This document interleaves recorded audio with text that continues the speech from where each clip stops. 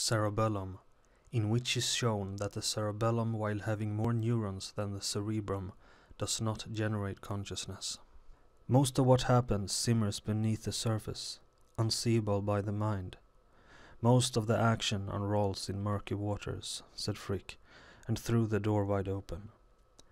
Inside the room, in front of a large canvas, a man was standing with the legs wide apart, and his hand shook when he moved the brush. I know the painter, said Galileo to Frick. It is the great Poussin. I know the painting too. See, Janus indicates the instant between past and future, the instant of conscious present. On the right, time marks the beats of music on the zither, the rhythm of dance and life, and in the middle, the dancing men and women represent the seasons and the cycle of time. Time is not circular, my dear Galileo, replied a figure emerging from behind the canvas. Perhaps that of the planets is, but not the time of men. It was the Pope's doctor, Rome's protomedicus. Look at the putti. The right one holds the hourglass. Inexorable is the passage of time, it says. The left one says that consciousness is short-lasting, like a bubble of soap. Galileo did not reply. Instead he whispered something into the doctor's ear. Trembling? Exclaimed the doctor. Of course I know. Poussin has been this way for some time now. His brushstroke clearly has suffered, but rest assured his health is fine. I've seen another case like him, a young woman with the same kind of trembling, who kept her legs apart when standing. When she died of childbirth, I examined her brain. In the back of her skull, under the nape of the neck, something was missing. There was no cerebellum, that furrowed brain that looks like a small cabbage or like the tree of life.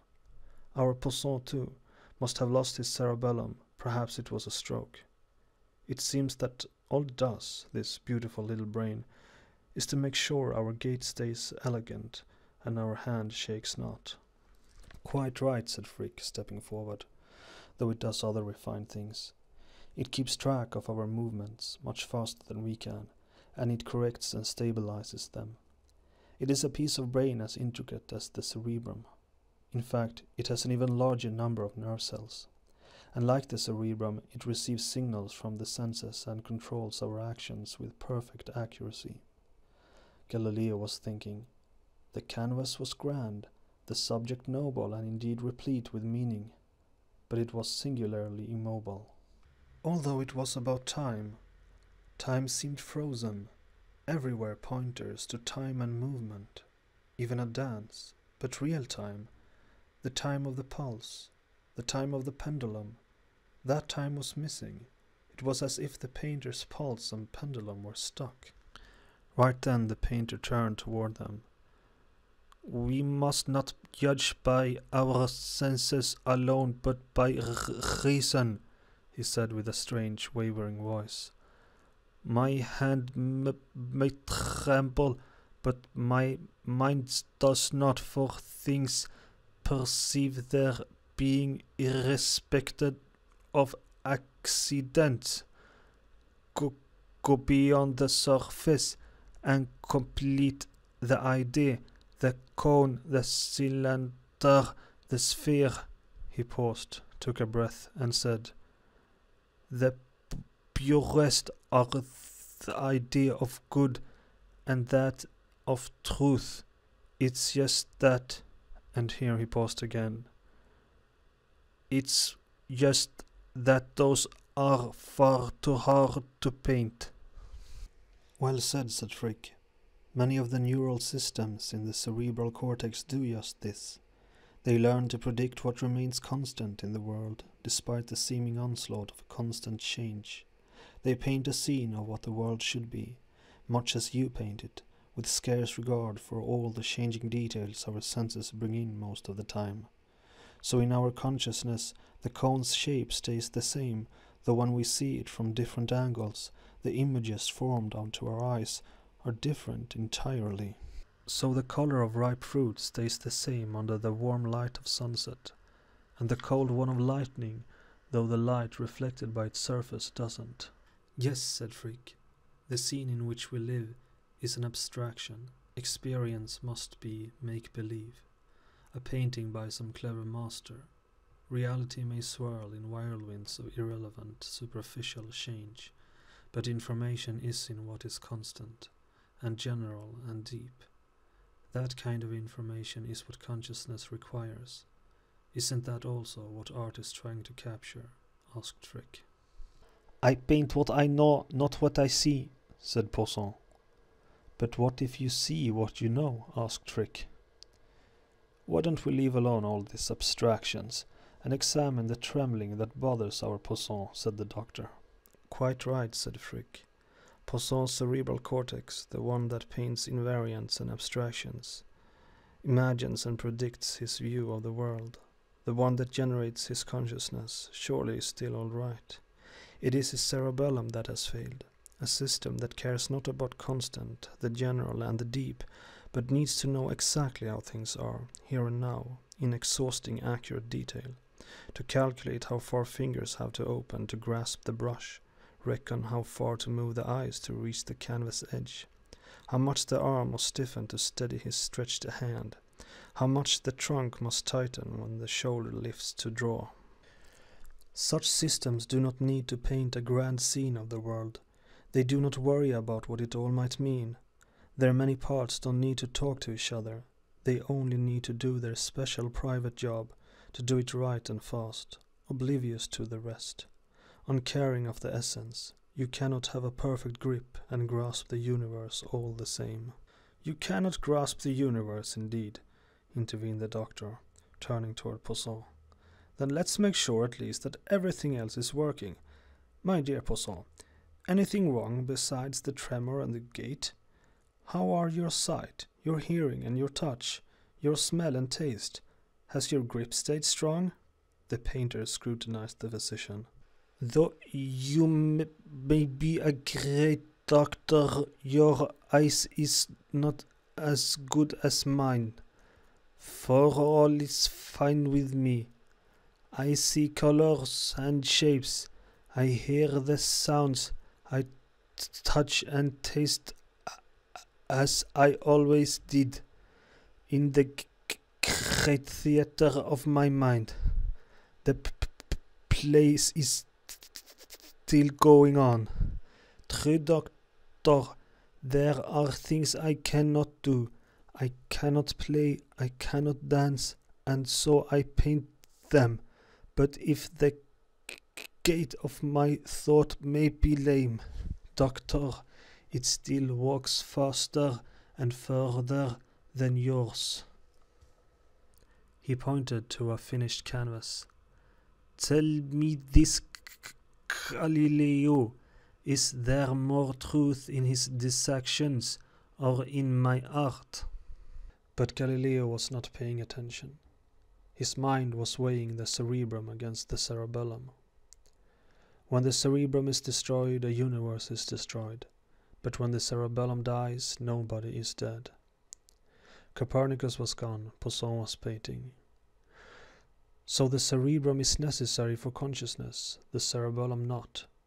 Yet the cerebellum is as much brain as the cerebrum, as rich and well endowed, and trades as much with the world outside.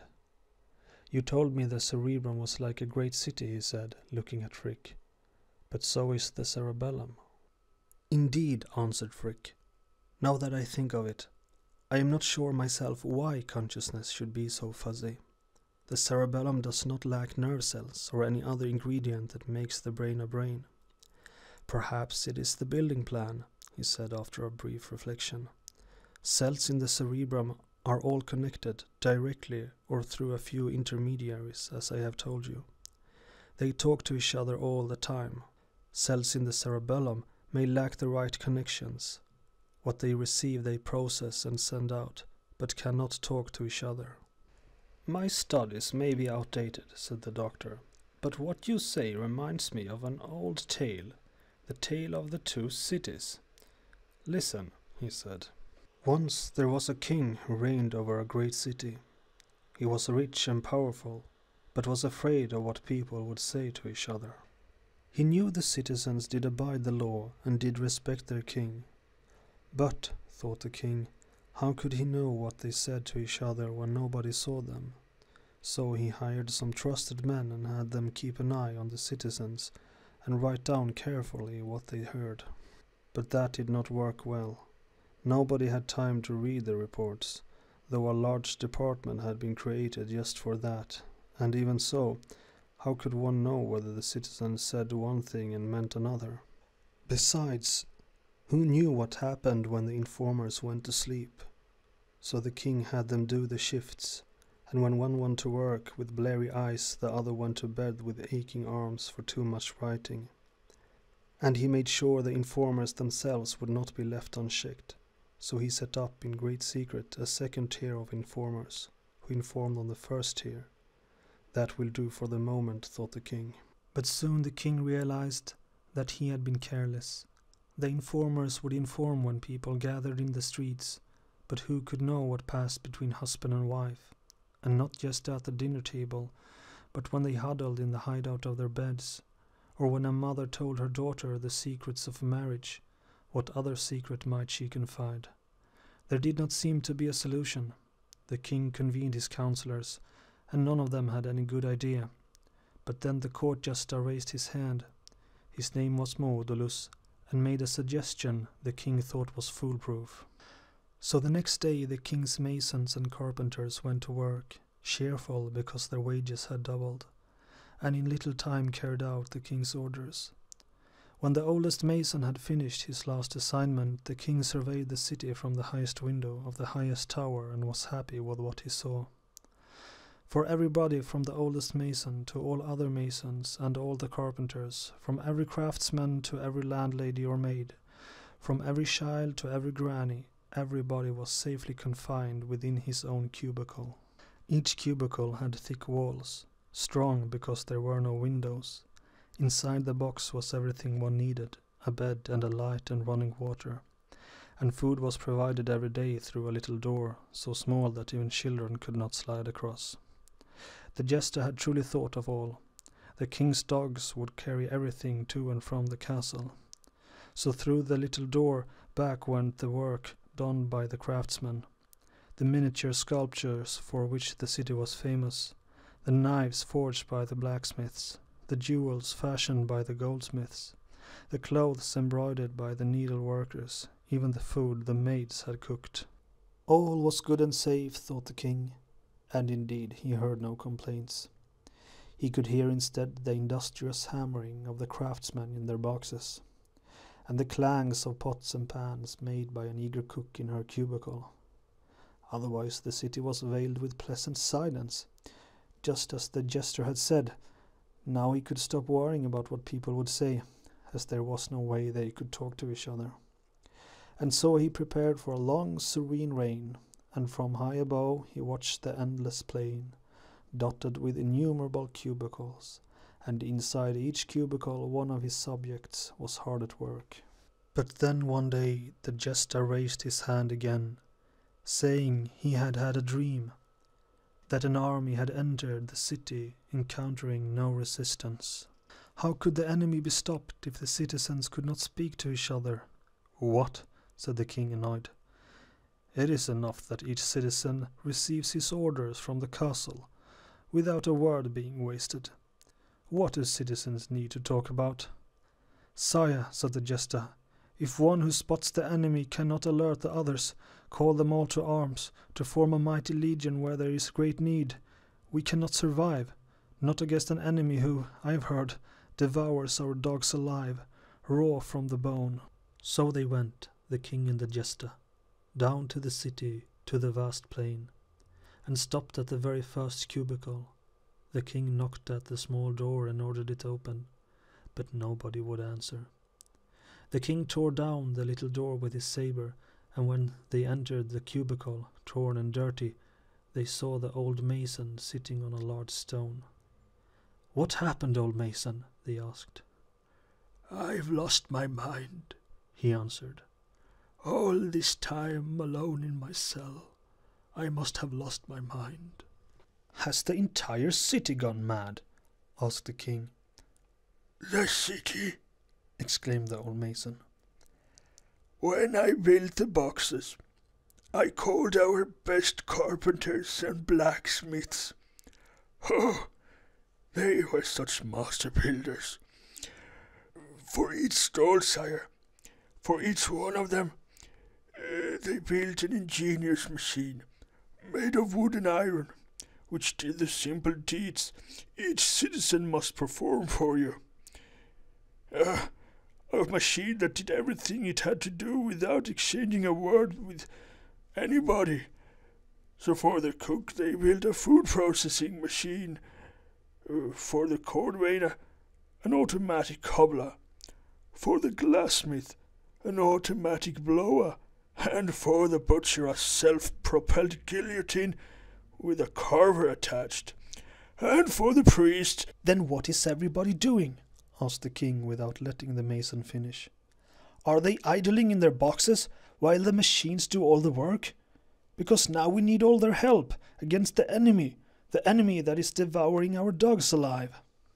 But you won't find them, sir, none of them, said the old mason.